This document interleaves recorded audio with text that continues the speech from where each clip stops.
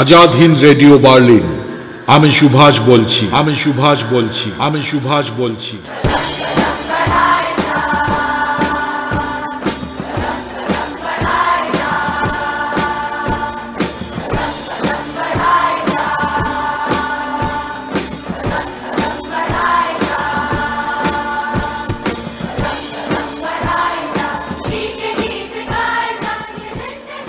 দেশমাতৃকাকে স্বাধীন করবার সংকল্প নিয়ে এলগিন রোডের বাড়ি থেকে মহানিষ্ক্রমণের পথে বেরিয়েছিলেন আমাদের সবার প্রাণের প্রিয় নেতা সুভাষচন্দ্র বসু।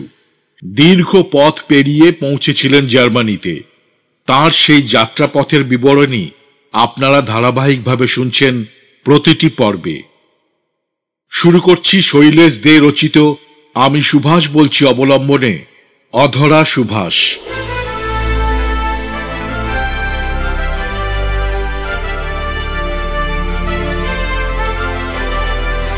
1941 সালের ফেব্রুয়ারি মাসের গোড়ার দিকে ভগৎরামকে সঙ্গে নিয়ে আফগানিস্তানের কাবুলে পৌঁছলেন সুভাষ। কিন্তু কাবুলের এক গোয়েন্দা পুলিশ পেছনে পড়ে গেল তাদের। आइजा के बाबा तुमरा? हाँ, कहाँ से आए है? हाँ, कदिन धरेई देखছি এই সরাইখানায় উঠেছো কেন বাবা? मकसद क्या है? उत्तर दिलेन भगतराम, मकसद आबार की सिपाही जी? अच्छा, चलिए थाने में, मकसद समझाता हूँ आपको। अरे ना ना सिपाही जी शोनो ना, अच्छा আমরা কি চোর না ডাকাত যে থানায় যাব? ওসব কোনো কথা শুনছি না বাপু, আগে থানায় চলো, তারপর সব শুনবো। আরে দেখতেই তো পাচ্ছ সিপাহি জি যে নেহাতি গরিব আদমি আমরা। বিমার বোবা কালা চাচাজিকে এখানে নিয়ে এসেছি ওই হাসপাতালে ভর্তি করব বলে। আচ্ছা, খুব ভালো কথা। তো থানায় গিয়ে এইসব কথা বলবে চলো। হ্যাঁ চলো চলো চলো।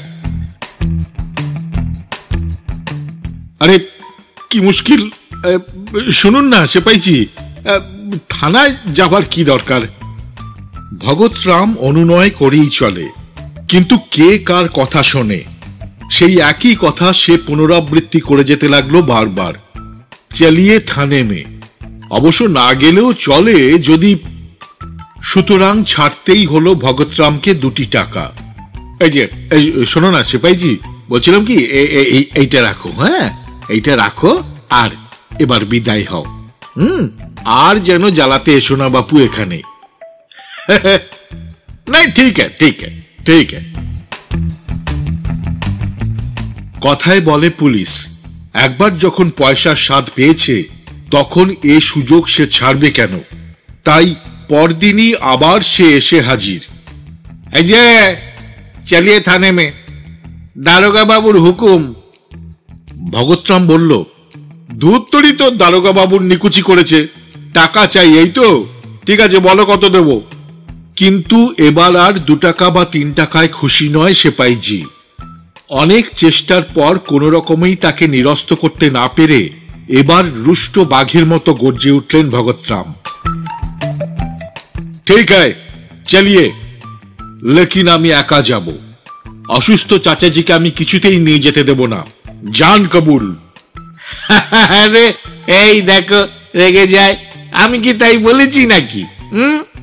নিমেষেই চেহারা পাল্টে গেল পুলিশটির। খামাখা গুসা কেন হচ্ছে দোস্ত?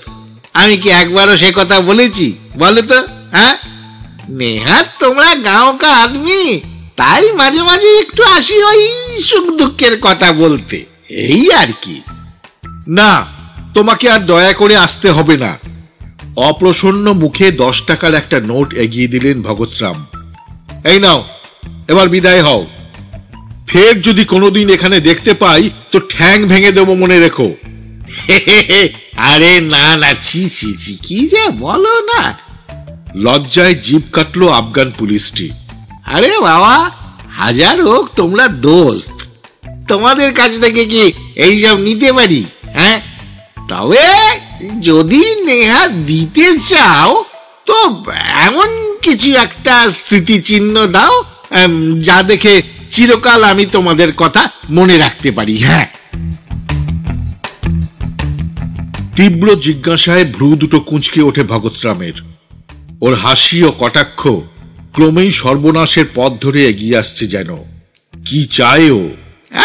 বিশেষ কিছু না, তোমার ওই হাতের ঘড়িটা চাই। ঘড়িটা? ভগতরাম অসার, নিষ্পন্দ। বলে কি? পিতৃ স্মৃতি বিজড়িত এই সোনার ঘড়িটা যে আসলে সুভাষবাবুর, আর তারই দিকে নজর পড়েছে কিনা এই অর্থপিশাচ লোভী জানোয়ারটার। এখন উপায়? সুভাষ নিঃশব্দ, নিশ্চুপ। কি বলবেন? বলার আছেই বা কি? তিনি যে মুখ ও বধির দুই। কিছু বলতে চাইলেই বা বলার সাধ্য তাঁর কোথায়? ইঙ্গিতটা বুঝতে পেরে অনিচ্ছা সত্ত্বেও হাত থেকে ঘড়িটা খুলে দিলেন ভগতরাম। সারা মুখে তাঁর অপরাধ বোধের গ্লানি। দোষ তাঁরই। সাবধানতা হিসেবে আগে থেকে ট্যাঁকে গুজে রাখলে সুভাষবাবুকে আজ এমন করে মূল্যবান ঘড়িটা হারাতে হতো না। এ দুঃখ যে জীবনেও যাবার নয়।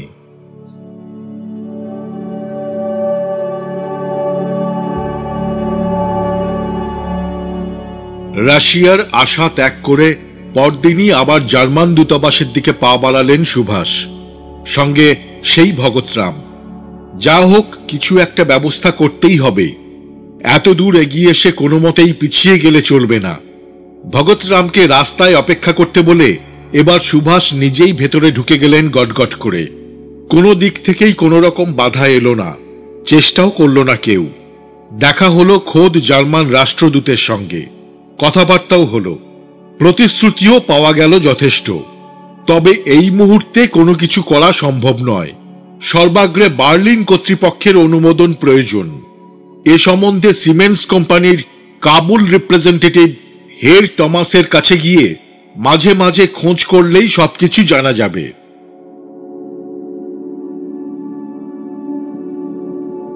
বাইরে দাঁড়িয়ে অতন্দ্র প্রহরী ভগতরাম সহসা কি দেখে সন্দেহের একটা কালো ছায়া দুলে উঠল তাঁর চোখের তারায়।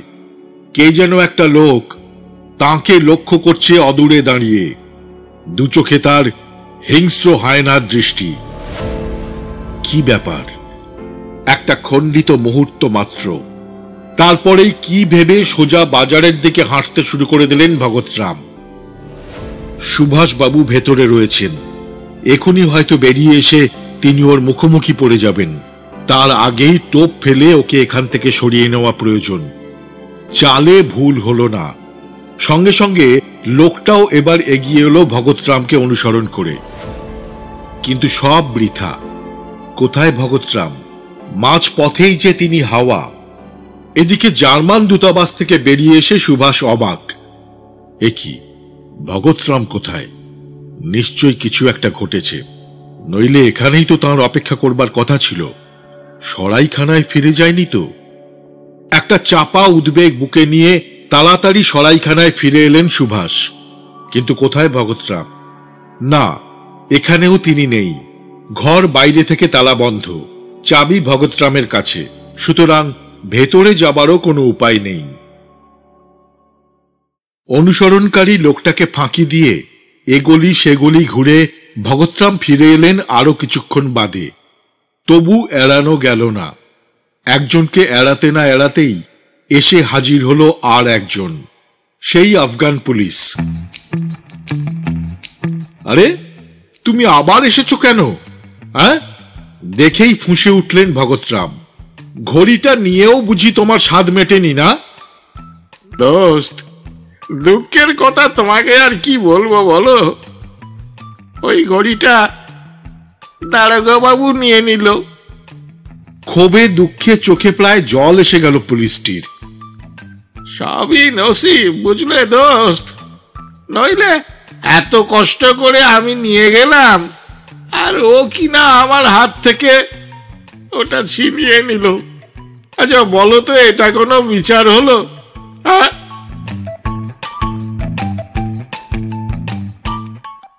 যাকে যাক, 5টা টাকা ধার দাও দেখি দোস্ত, আমি আমি আমি কালকেই এসে তোমাকে ফেরত দিয়ে যাব।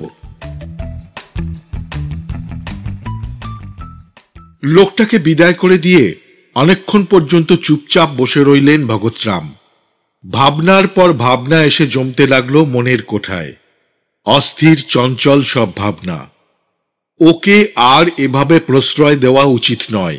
হাজার হোক পুলিশ, পয়সার লোভে ও আবার আসবে, বারবার আসবে। এদিকে রেডিও ও সংবাদপত্রের মাধ্যমে সুভাষবাবুর অন্তর্ধানের কথা আজ আর এখানে কারোরই অজানা নেই। এ অবস্থায় এসব লোককে কাছে ঘেঁষতে দেওয়া অনুচিত। একবার সন্দেহ হলে বিপদ ঘটতে কতক্ষণ? না, এভাবে আর ঝুঁকি নেওয়াটা ঠিক হবে না। যে করেই হোক এ স্থান ত্যাগ করে অন্য একটা নিরাপদ আশ্রয়ের ব্যবস্থা করতে হবে। কিন্তু কোথায় যাওয়া যায়, কার কাছে?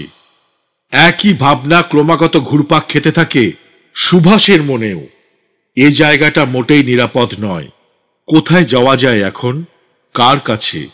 ভাবতে ভাবতে হঠাৎ একটা পরিচিত মানুষের কথা মনে পড়ে গেল ভগৎরামের। উত্তমচাঁদ, পেশোয়ারের উত্তমচাঁদ। এককালে তিনি নওজওয়ান সভার একজন বিশিষ্ট কর্মী ছিলেন। জেল টেলও খেটেছিলেন কিছুদিন। বর্তমানে তিনি কাবুলেই বসবাস করছেন স্থায়ীভাবে। তাঁর কাছে একবার গেলে কেমন হয়? অবশ্য কাজটা শক্ত, দীর্ঘকাল দেখাশোনা নেই। কাবুল শহরের কোথায় তিনি রয়েছেন তাই বা কে জানে। তবু চেষ্টা করে দেখতে ক্ষতি কি? দেখাই যাক না একবার।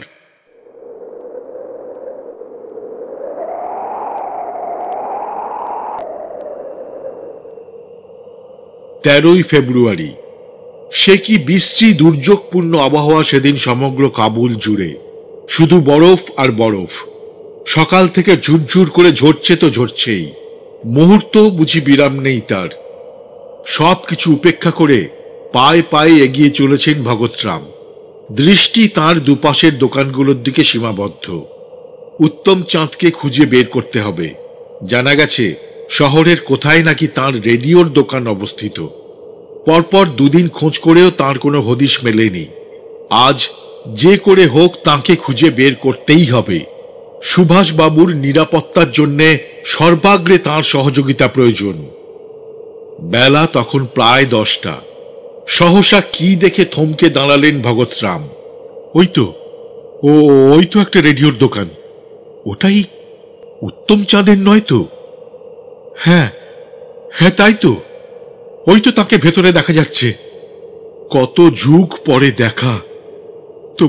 তবু এক নজরেই কিন্তু বেশ চেনা যায় ওই উত্তমচাঁদ। কিন্তু ও যদি আমাকে চিনতে না পারে, হ্যাঁ, যদি আমার কথা বিশ্বাস না করে, সব শুনে যদি ফিরিয়ে দেয়, তাহলে? না না না, তাই বলে পিছিয়ে গেলে চলবে না। দেখাই যাক না চেষ্টা করে। নমস্তে ভাই সাহেব। পায়ে পায়ে দোকানে ঢুকলেন ভগৎরাম। নমস্তে। মুখ তুলে তাকালেন উত্তমচাঁদ। চোখে মুখে তাঁর সপ্রশ্ন জিজ্ঞাসা। কে এই আগন্তুক? আমার নাম ভগৎরাম। ভগৎরাম। সন্দেহের দোলায় দুলতে লাগলেন উত্তমচাঁদ। চেনা মুখ, খুবই চেনা, কিন্তু ঠিক যেন স্মরণ হচ্ছে না। ভগৎরাম বললেন, শহীদ হরিকিষেনকে আপনার মনে আছে কি? হরিকিষেন? নিমেষে সোজা হয়ে দাঁড়ালেন উত্তমচাঁদ। পাঞ্জাবের গভর্নর মোরেনসেকে গুলি করে মারবার মামলায় যার ফাঁসি হয়েছিল? হ্যাঁ, তার কথাই বলছি।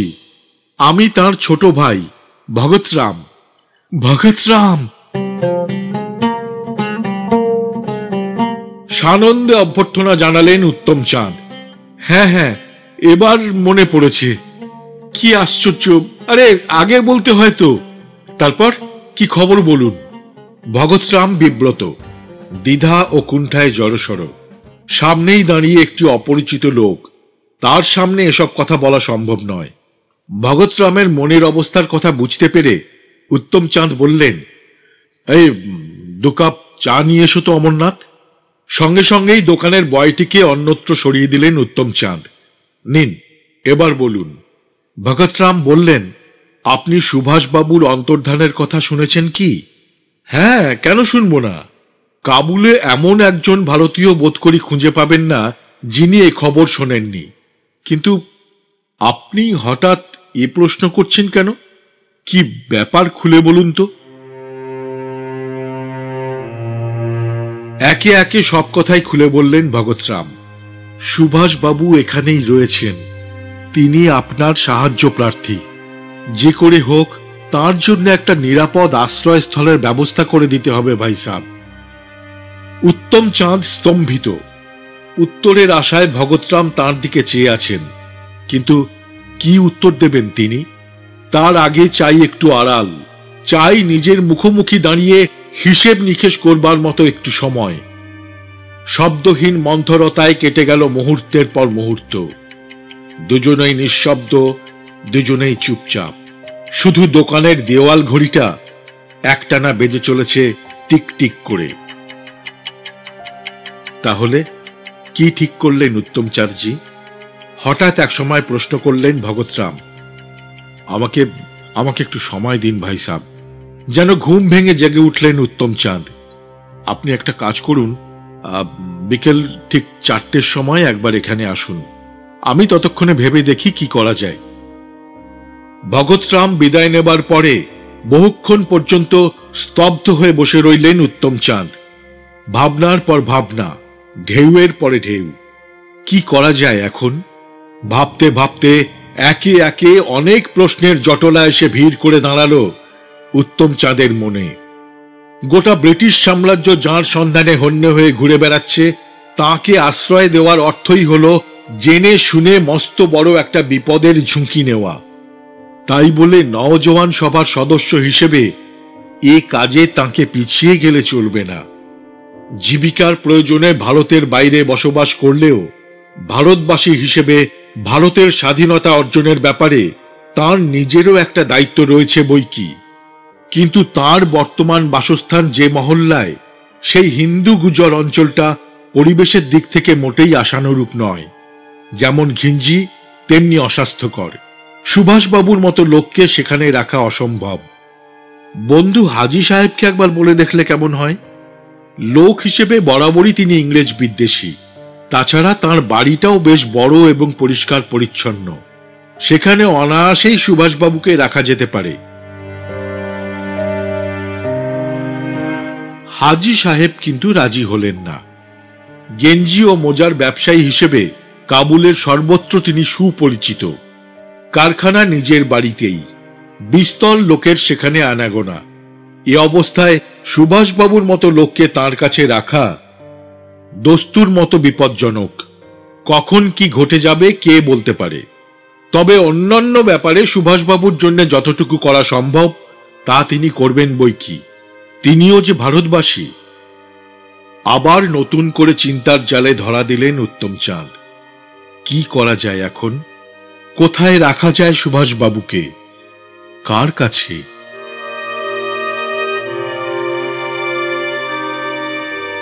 আজকের পর্ব এখানেই শেষ করব। আজকের পর্বটি আপনাদের কেমন লাগলো তা অবশ্যই আমাদের লিখে জানান। আর যারা এখনো আমাদের চ্যানেল সাবস্ক্রাইব করেননি তাদের কাছে অনুরোধ, নেতাজির জীবনের নানা রোমহর্ষক ঘটনা জানতে আমাদের চ্যানেলটি অবশ্যই সাবস্ক্রাইব করে রাখুন। দেখা হবে অধরা সুভাষের আগামী পর্বে। ততক্ষণ সবাই ভালো থাকবেন, সুস্থ থাকবেন। জয় হিন্দ।